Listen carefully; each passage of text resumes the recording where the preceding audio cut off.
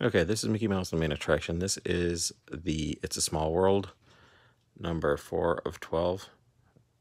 If it focuses, 4 of 12. This is one I did not think I was going to like very much, and I actually like it a whole lot. It's got this like silky vest thing.